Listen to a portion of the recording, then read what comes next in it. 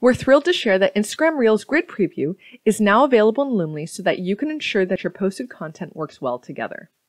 There are 2 ways that you can preview how your reel will look in your grid once published. The first is in the fine-tuning step of Post Builder after you've added in your generic content.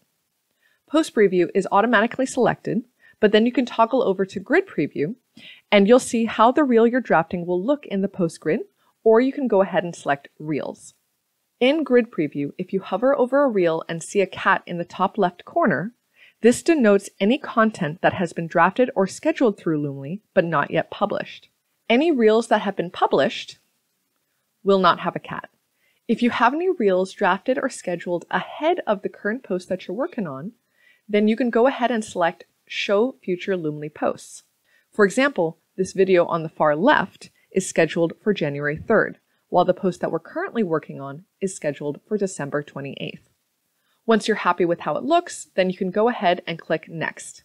Decide on which option that you want to choose, and then we'll head to the post view. In the post view, you can also access Instagram Reels Grid Preview, as long as the post is still in the draft or scheduled state and has not yet been published. If you want to change the order on the grid, then go ahead and click into one of the other drafted or scheduled posts and then modify the date and time. If you have any questions, please check out our FAQs. Thanks for listening and stay tuned for more.